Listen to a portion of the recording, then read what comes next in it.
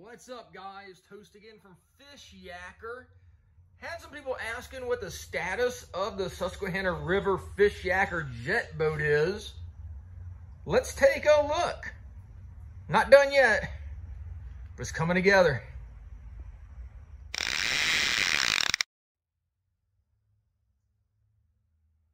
So guys, this is my Express HD 17 VJ jet boat that I use here on the Susquehanna River when I'm not in the kayaks. This is an awesome platform for fishing rocky moving rivers.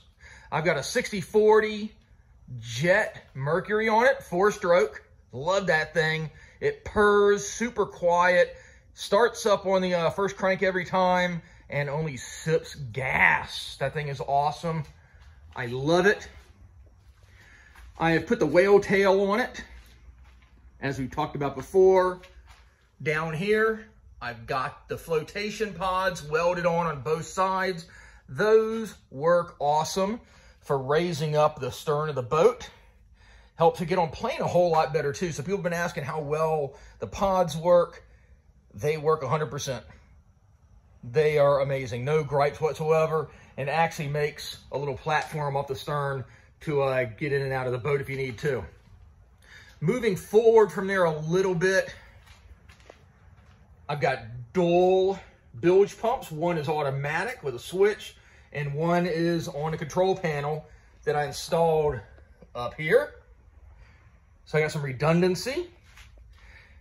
Here you see, I actually have the boat 45-degree track adapter there for yak attack going up to my camera mount. I don't actually have the GoPro on that now, but that's where the GoPro is when you see that kind of point of view over the shoulder shot. Very similar to what I do on the kayaks.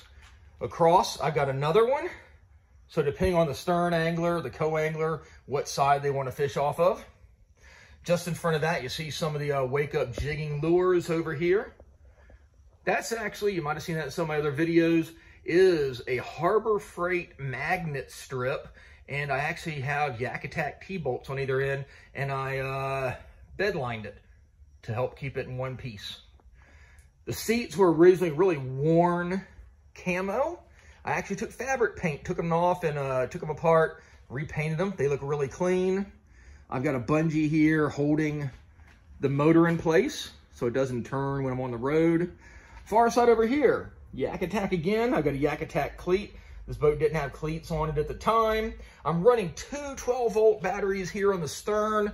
One where I can run the electronics, and one is strictly for starting.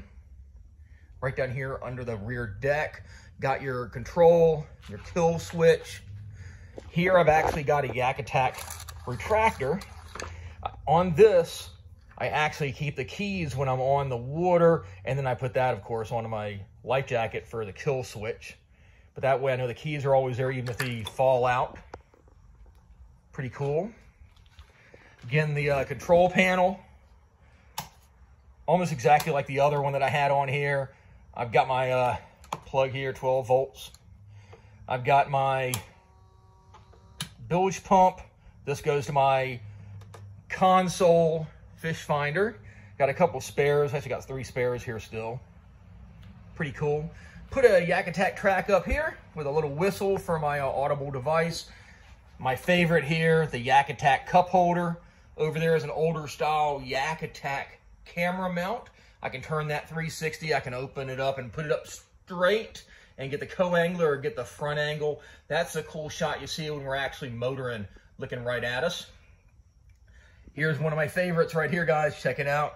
Again, yak attack. It's one of their fish finder mounts. This thing works not just in kayaks, but this thing works awesome in the boats.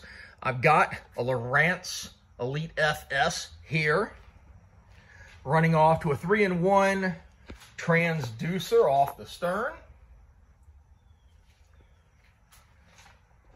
Got the light pole mounted here, the stern pole. On the opposite side, I have a fire extinguisher and the bow mount.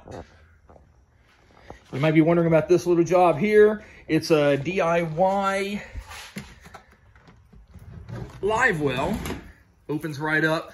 Replace to put some heavier duty clips there on the top. It's aerated inside, fused, 12 volt, and I've got a separate pump there I can stick over the side and load it up. And I put a switch on it right down here. And when I want to run that, plugs on either side. I've shown them in other videos. SAE plugs. They run to dual 12 volt batteries that I have up here under the bow. So I can actually charge the batteries here, or I can run electronics off of them. Similar to back here, again, there's your plugs there. You can either run independently off of them or charge off of your stern batteries. To charge them, just put a triple charger onto it.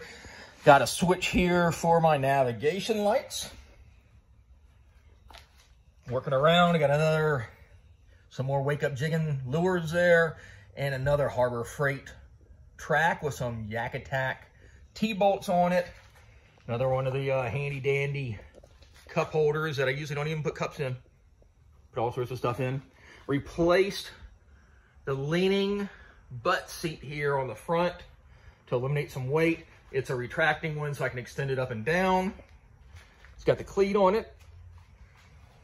Wow, what is this thing? This is a Lowrance HDS Live. Highest level of fish finder that they have for Lowrance. I'm not done wiring it in. It is going to be networked, Ethernet networked with the stern. Again, on a Yak Attack mount, Yak Attack track. And this job right here is going to be the active target Lowrance. It turns. It's got a piece of conduit, 90-degree conduit on it, run down to an aluminum pole. And I've got the ends capped with epoxy.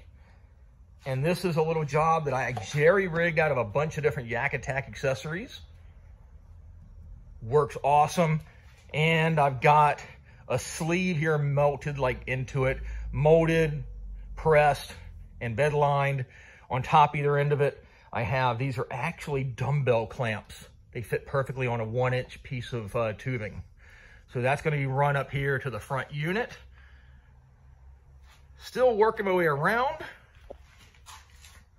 Down here again, you've got the console here with all the plugs. You got the two 12-volt SAEs and your trolling motor plug. Those are running the two batteries up under the front. If you haven't had a good look at the track system they put on a lot of the express boats here, that's how they're running it. Again, it's a track system similar to what we've been using on the kayaks for years. So track mounted accessories work great on these.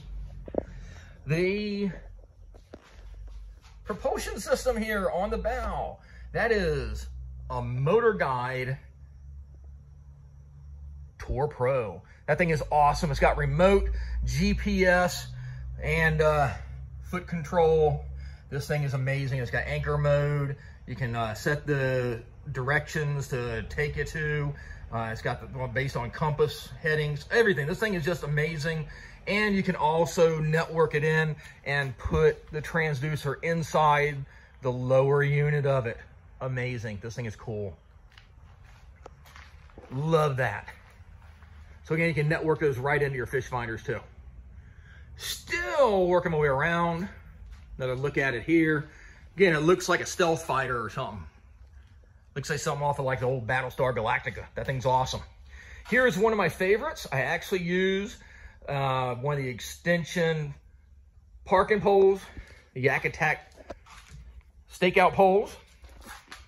It's a 3-piece, so it's got the 3 sections. I actually use that to stake out, and I can actually stick it in the same holder here, that sleeve that I use for the active target, but I can use it as a push pole. Comes in super handy. Love it. Here I've got a bunch of Yak Attack rod holders. Again, they're in the tracks. I can put my rods upright, or I can lay them down when I'm shooting through the chutes. Shooting through chutes, I guess. I guess that sounds okay. But yeah, I can also put nets, like a leverage landing net there from Yak Attack. I usually keep a scale on here, a digital scale. Right now, I've still got my lip grippers on it. You can see across there again, the fire extinguisher and the bow light. Another look looking over towards the console. Back over here again. Again, some of Matt's wake up jigging lures. The other point for the over the shoulder poles from Yak Attack. Again, sometimes I will run dual back here, and I can mount them all along the sides, and I can use those 90-degree adapters on those tracks there too. But here, what I've basically done is just use the pole clips, mounted them in here on the gunnel. Works like a champ. Back here to the stern. There's your pod again. Ignore the mess. That goes down to one of the bilge pumps. There's your automatic one. Got the other one over there. Got a, I believe it's a 16-gallon tank on this. And like I said, this power plant sips fuel. That's it. That's what it looks like right now. Still got some more stuff to do, guys. This thing is awesome. I really dig it. It moves along pretty darn well. Got a few more things to go on here. No, for instance, one of my goals is to put some all lithium batteries in here, which will probably take it down to about another 100 pounds, actually, between the 4 batteries. I love it. Very cool. Big shout out to Yak Attack for helping out on the project so far, and Lowrance and Motor Guide. Could have done it all without those guys. But there you go. Here's my update on the Susquehanna River sled. All right, guys, if you haven't yet, be sure to give us that thumbs up, share the video on all your social media outlets, subscribe to the Fishyaker YouTube channel if you do nothing else, and we'll catch you on the water.